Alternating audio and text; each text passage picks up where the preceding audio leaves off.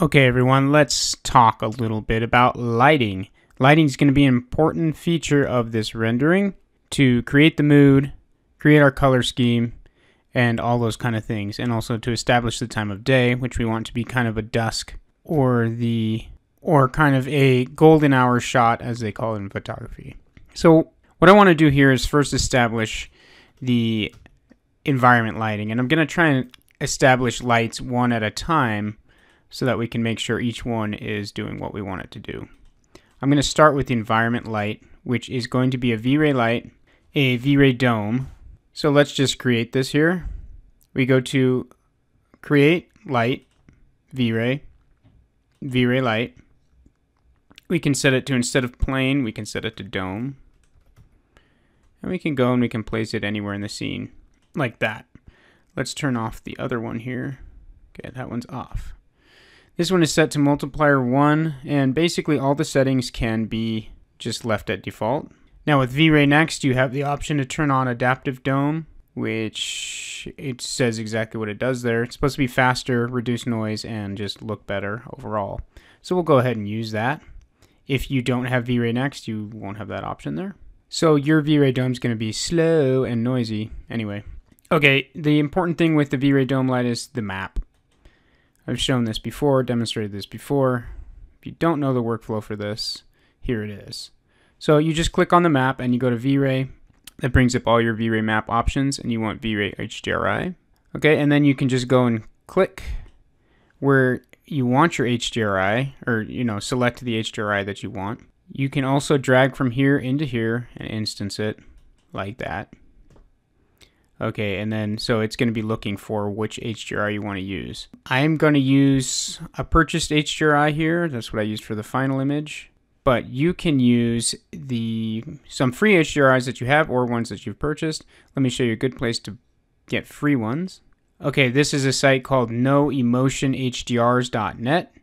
And here, if you go to evening HDR, okay, here's some great golden hour HDRIs. They're fantastic. You just click download and boom, you've got it. Okay, so these are great ones. You can use any one of these in the scene and use it exactly as I'm going to be using the one that I've got. Okay, so that's how you put it in and assign the HDRI to it. I'm going to go back to the existing one I have so I can match what the final image looks like. Okay, so if I drag this HDRI in here and I click on it, you can see it's just an evening HDRI. Okay, so nothing special. What I've got here is a horizontal rotation of 300. Now remember, with the rotation, 0 is straight off to the right on your screen. Okay, and what that means is, let's see, if I put this at 0, nope, still can't see it.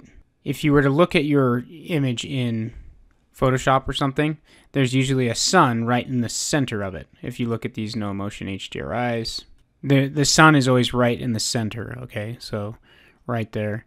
So when you put it at a 0 rotation, that sun is going to be right out to the right of your scene. Okay, so when I have it at 300, that means it goes all the way around to about right here, 300 or negative 60 degrees. So my sun is going to be there in the sky. Okay, so keep in mind that line right there is pointing at 0. And that's where the middle of your HDRI is going to be, so your sun will be over here. Your sun will be coming from directly to the right of your scene. So for my scene, that would mean it'd be coming straight down the street, which is almost what I want, except I want it a little more from up here. Okay, so if I were to like rotate this physically, rotate this thing, see if that line will, okay. So something like that, okay. That's kind of where I want the sun coming from, except that's not actually going to rotate the image in this case. So I want to recreate that in the image here, and that's why you can see that it was rotated at 300 degrees. That means my sun is here, but I rotated 300 degrees to about right there. So now my sun is over in this direction. Except you don't do it with that, you do it here. Okay, if that makes sense. 0 here, 90 here, 180, 270, 360. So 300 is somewhere right in here. Okay, so that's where the sunlight will be coming from. You can see I put a sun, an actual V-Ray sun, in the similar location and rotation with a bright orangish light coming from it, and I made it really big. Let's turn that off for right now so we can just see the HDRI and what it's doing. Okay, and the other settings are overall multiplier 1, render multiplier 1, and this one is set to a multiplier of 1. So everything's at 1. And the only thing I've really adjusted is the rotation. So if we go to my camera and hit render, we'll see what we get.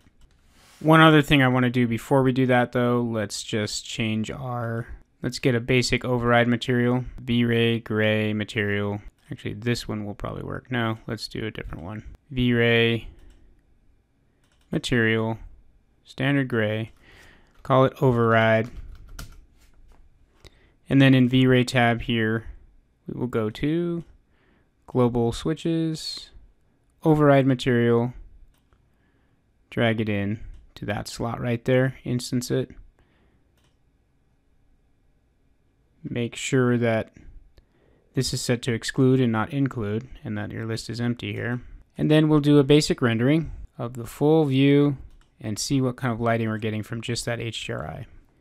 Okay, here you go. You can see that the color from the HDRI is coming off the sky quite nicely. It's looking realistic. Everything's matching color-wise and light-wise. One thing is my exposure is turned on currently. If I turn it off, it'll be dark like that. And this is actually going to be important when we're talking about figuring out the lighting, because the exposure comes into play a lot as far as determining what our light level should be. Okay, so I actually want to switch from the static renderer here to this guy, the interactive renderer. Okay. Now what I can do here is go into my V-Ray materials while the interactive renderer is going, and I can adjust the settings of my light. So for example, let's put this at 0, and the light should be coming from directly down the street, like we said earlier. And we'll see it update accordingly. So there, now the light source is right there and it's coming down the street. That's not making a big difference in this case. Let's put it at 180 and see what we get. Now the light is on the right side of our building. Okay, so we get a totally different feel. There's some other settings we can mess with here, like turn up the sky. Okay, now it's much more bright. But of course I can turn down the exposure and it goes back to dark. So it's all kind of relative, keep that in mind, and I'll show you why that's important. Let's put this back to 300. Now, another thing that you can do is adjust this inverse gamma. And this is kind of a cheat, I would say. But what it does is it makes the contrast of this sky much, much stronger, and therefore the light source will become more harsh and more direct rather than kind of soft. Okay, so the more you turn that down, the more it will do that. So if you put it to 0.5, we'll see a dramatic difference right away. The color changes dramatically, right? And the amount of light coming off of the light source is now very harsh. It's casting this very direct shadow. Okay, so that's not exactly what we want. It's a little too much contrast, right? So what you could do is then, and we want this to be kind of a diffused light that's kind of spread out across the sky, because it's supposed to be dusk. So if you put this at 0.8, let's see what we get. This harshness will go away. Okay, and that actually doesn't look too bad. Maybe 0.7 would work. Okay, that's not bad, right? That's kind of cool.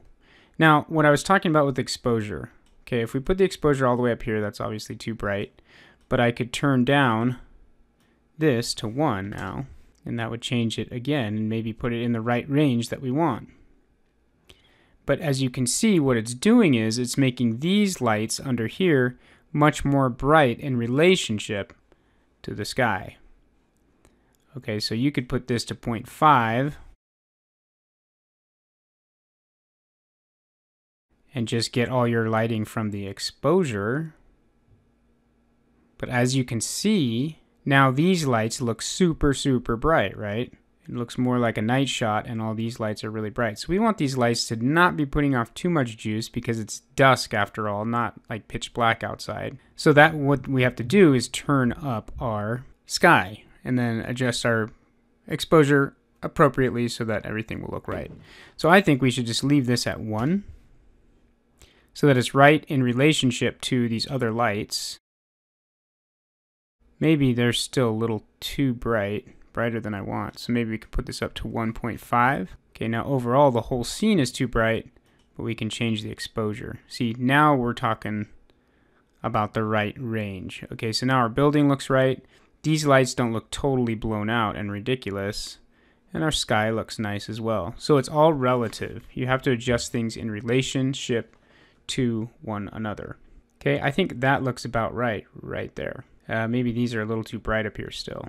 So we could put the exposure way down, turn this up to get more overall light in our scene. Maybe go up a little more. Somewhere around there maybe. Right, so you can see how you can kind of adjust this for a long time to give you the right feel, the right kind of time of day, all that stuff. Now I want to show you what it's like if we change this HDRI entirely to a different one. Here comes a daytime HDRI. You can see it's a bright blue sky. There's a very harsh sun coming from the left side over there. Same angle as the other one, except probably higher in the sky. Obviously higher in the sky. Okay, so this gives you a completely different feel for your rendering. And again, you'd have to adjust. This would want to go down to 1. Now in this case, if these lights are on, we shouldn't really see them at all because it's really, really bright outside, right? So what we do is maybe something like that. Maybe make this even more bright and turn down the exposure even more. So that in relationship to that sky, these lights are almost nothing. Which would be right in this case because the sun would be so much brighter than those little lights. So you wouldn't really see them unless it was dusk outside. Now keep in mind as well, like, okay, so the sky would probably be about that bright. Now this looks blown out right now, but when you put an actual material on it instead of like a light gray, then it might be just right. Okay, so this is actually a pretty good exposure going on right here. And you can fine tune it here. You could turn down the highlight burn so that we don't have so much blowing out going on. Okay, right there. That's great exposure right there. Okay, that's actually really nice, and I almost want to pursue this and say, you know, what would this look like? Maybe after the finished rendering is done, we can just go back in and change the HDRI and see what kind of results we could get with a different one. Okay, so with just those lights, and you notice I don't have any direct light going on at all right now. There's no sun in here. There's just the HDRI, and it's working quite nicely. Okay, so I'm going to go back to the other one, get my settings right for that one, and then I'm going to show you how and why I added in the V-Ray Sun to go with this one. Okay, with the environment light, we're going to move on to the next video, and I'll show you the V-Ray Sun settings, and we'll update it interactively to look at this as we go. So that's the next video. Stay tuned.